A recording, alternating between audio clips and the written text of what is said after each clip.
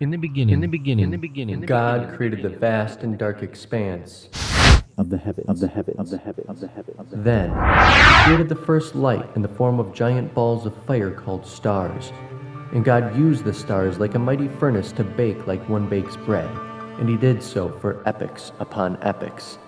And from the stars God took what He had baked, and formed the earth and the moon, and other places like the earth that were made of rock.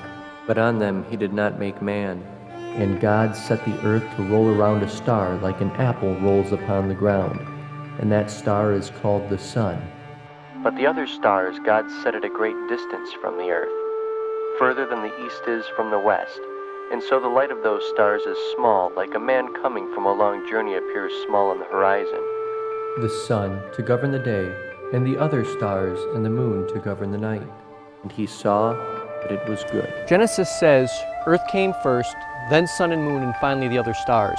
Study of the universe reveals the opposite. First came generations of stars, without which planets would not be possible. Instruments like the Hubble telescope allow us to literally look back in time to see these processes occur.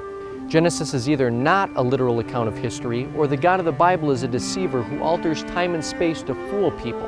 If time machines prove the first 18 verses of the Bible are wrong, why make public policy based on the assumption that the rest are right?